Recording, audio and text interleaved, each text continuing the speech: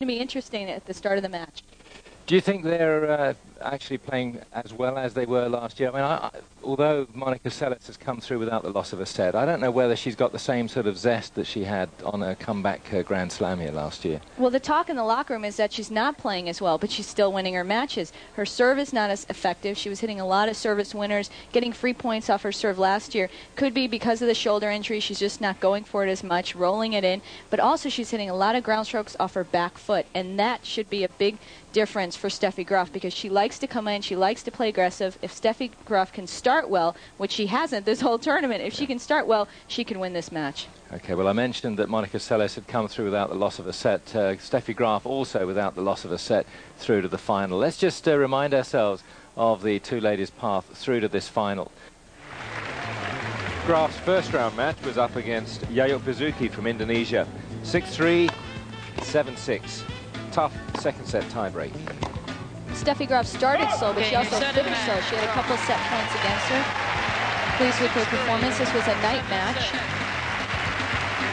But not a bad performance by the Indonesian girl, Yayo Pizuki. Pizuki should be pleased with that performance because she's never gotten that close. She's never taken a set from Graf, and she got close in this encounter. 6-3, 7-6, she went down first round. Well, the second round opponent was Karin Kschwendt, another German girl, and that was a little bit easier. 6-2, 6-1. 6-2, 6-1. But again, in the first set, her opponent had chances. And Steffi Graf, she's getting her groove, but she's getting her groove in the third, fourth, fifth game. So the first couple games, she's not starting as well as she used to when she played here at the US Open and became champion so many times.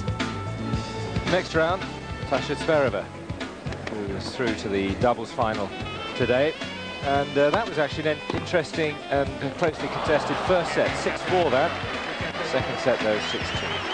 Steffi Graf getting some luck with the net court on match point, but this was her toughest match. Zvereva, talented player, plays well off of both sides, but went down 6-4, 6-2, had her chances in the opening set and did not convert. Well, Steffi Graf has played the two youngest players in the open draw, and this was the youngest of them, a qualifier, Anna Kournikova from Russia, who showed plenty of flashy shots, but Steffi Graf really put her in her place.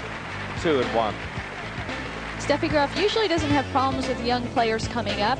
She played against Anna Kournikova. So much talk was made about her, but she dispatched her easily. 2-1. Then the first Austrian lady to reach the quarterfinals, Judith Wiesner. And this was tougher than expected. It was a lot tougher than expected because Wiesner came alive not just with her ground strokes, but she played tactically a perfect match. Steffi Graf, though, having been in this position so many times and having the experience, came through. And then the match that we had yesterday, this was delayed from the previous day because of the Hurricane Fran, 16th seed Martina Hingis. And this was one that was eagerly awaited. Martina Hingis had been playing, well, you mentioned some of the best tennis that we've seen in the 2 weeks of play. This was the best match of the tournament. Martina Hingis actually held 4 set points. She was up 5-4, love 40 on the Graf serve, and Graf played every point brilliantly. At the end, just congratulate Martina Hingis for a great tournament. So 7-5. 6-3, and just thinking back to that match yesterday, Martina Hingis, she was asked in the press room afterwards, you know, you've played in the mixed doubles and the ladies doubles, maybe that took something out of you. Well, actually, what happened with Martina Hingis, if there wasn't a rain delay, she would have done better because just sitting around all day in the locker room, hanging out, she got to the semis of the mixed, the women's doubles, and the women's singles, and that was too much for her. For a kid at 15 years of age, even she has 11 months after that 15 years of age, that was too much for her. Okay, and she said she just felt really tired, you know, at the end of that first set. She was made to do an awful lot of work. And that is exactly what Steffi Graf, I'm sure, is going to do to Monica Seles today. Oh, absolutely. Everyone has been seeing and watching Monica Seles over the course of the year, and she's not moving as well as when she came out. That's why she's hitting more balls off her back foot, and that's what Steffi Graf has to rely upon, that she's a better athlete, that she can get the first step off the line a lot quicker, and hopefully that will work for her. Okay, well, we've done Steffi Graf. How about Monica Seles? She started off in convincing fashion. First match against Ann Miller, American. She dropped just one game.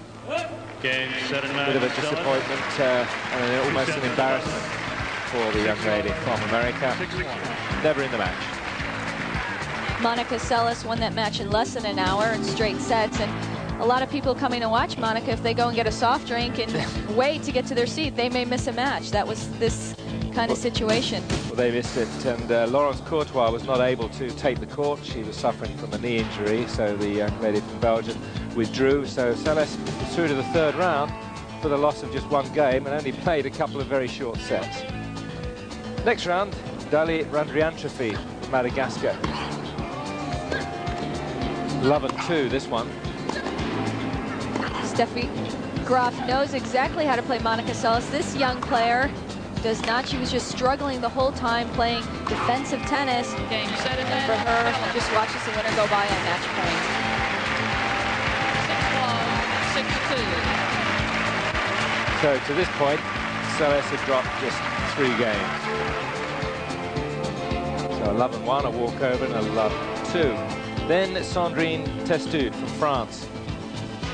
And for once, Monica Seles was tested. This was the first challenge that she'd had. The first set against the French girl was 7-5. Monica Seles has really been hurt with the way that she's been able to serve. She's just been rolling the serves in, so she's been having to play a lot better on other opponents' serves. She's having to break a lot more. Her parents looking on, pleased with her effort. Sandrine Testude pushed Monica in the first set, but then just really had nothing left in the tank. The next set going 6-love. So then Amanda Kurtzer. This was the young lady that had been playing very well, knocked out number 6 seed Anke Huber, and had looked very good in the tournament up until this point. Well, this match had a potential for being the best match of the tournament, but Amanda never got started. It was because Monica Seles was focused, she was determined, she had good crowd support, her parents again cheering her on, and doesn't have to worry too much about the first set, and was actually so far ahead in the second set and just let a couple games slip through. So 6-love, 6-3 for Monica Seles. So then in the semi-final, the first seed that she'd had to face, number 4 seed Conchita Martinez, who in 8 meetings had never beaten Monica Seles. Will make that 9. But straight sets. But there were signs here that the way Conchita Martinez was pushing Seles, that Seles was fallible. Conchita played such a smart match. She used the slice backhand to her advantage. She would try to pass down the line, worked Monica around the court, and just didn't have it on the big points. They played last year in the semifinals, same result. Monica Seles beating Conchita Martinez and advancing through to the finals. So, as we said, there we have a repeat of last year's final. Monica Seles against Steffi Graf, number 1 and number 2 seed. No problems with the seedings there. But we're saying, what you were mentioning, does this mean that whatever happens here, will, even if Monica Seles loses, will she still be co-ranked number 1? She still will be co-ranked number 1. That's according to the rankings in the Corel WTA Tour. It's different than the men's division, where there are so many different players that could have been number 1. I mean, Pete Sampras and Michael Chang, whoever wins that match will be number 1. Gorney Ivanisevic had a chance. But in women's tennis, it's not the same. They just kind of co-rank these 2 players, 1 for the year, and then just see what happens. Well, the rest of them fight it out amongst themselves. Well, we better turn around and see what's happening out on the stadium court. Let's pick it up. Just in time to see Monica Seles and Steffi Graf come out. Always that sort of self-conscious smile from Monica Seles. Awaits the roar. Steffi out there, she's got a game face on. Don't see too many smiles from her. We'll take a quick break. Do join us. The ladies' set final coming up here from the US. We'll be back.